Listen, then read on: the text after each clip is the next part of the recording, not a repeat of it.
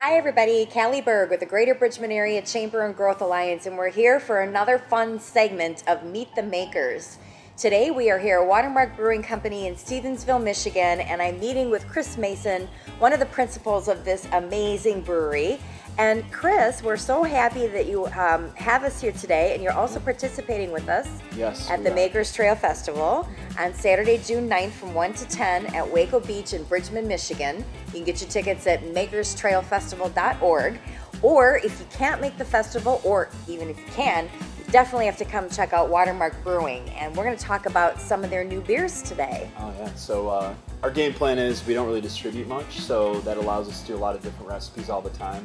So a new one we just came out with is called Astro Lager. We recently purchased a 99 Astro, so we're like, let's name a beer after it.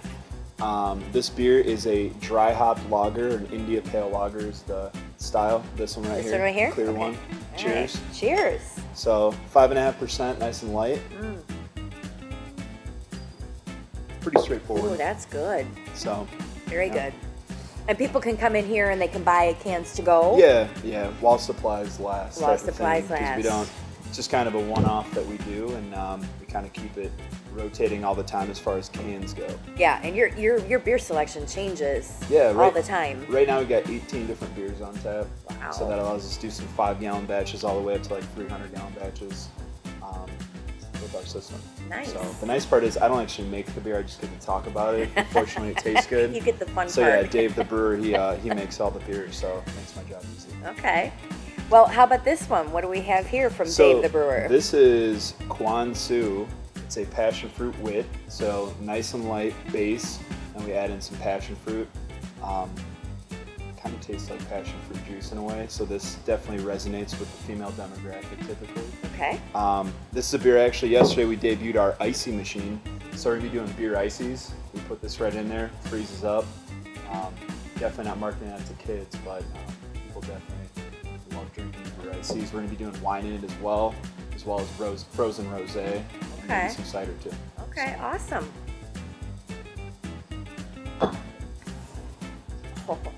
Yeah.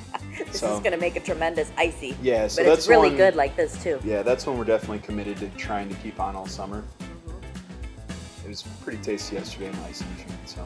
So now you also have a really open policy with your brewery. There's always kids and dogs and as far lots as of who's things welcome, going on here. For sure.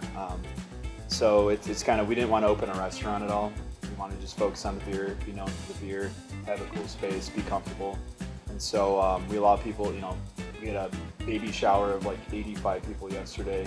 Wow.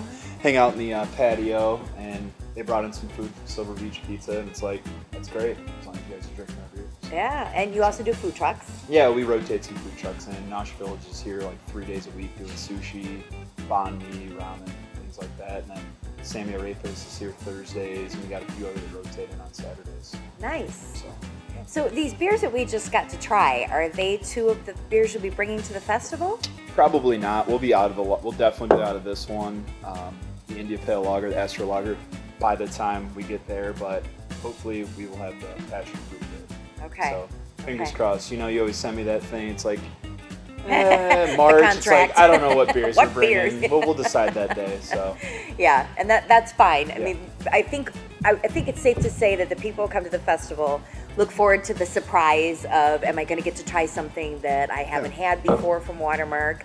And you never disappoint. So the lesson to be learned is you either need to come to Watermark and try one of the 18 beers that you currently have, and come to the festival where you will get to try something that you haven't tried in the tap room, right? Yeah, we're looking forward to being down at Waco Beach in some warmer weather, because I know in the past it's fall. I think it was a little rainy last year, but I think this year it's going to just be no rain. No rain. You're not going to jinx this. So it's going to be a good time. It'll be a great time. Are we allowed to get in the water while we're there? Is that allowed? Is there like beach access? Actually, absolutely. You can get a hand stamp and you can leave the festival and go enjoy Lake Michigan. And a lot of times we have families with older children where they can be on the beach and the parents come in and they listen to some music and nosh on some delicious treats and drink some fabulous beverages, and then they go out and get their kids. And it's a wonderful day for everyone. So we're looking forward to having you there. Yeah, looking forward to being a part of it again. Thank you so much, Chris. Yeah. MakersTrailFestival.org. Get your tickets today. $10 Cheers. in advance, $15 at the door. See you there.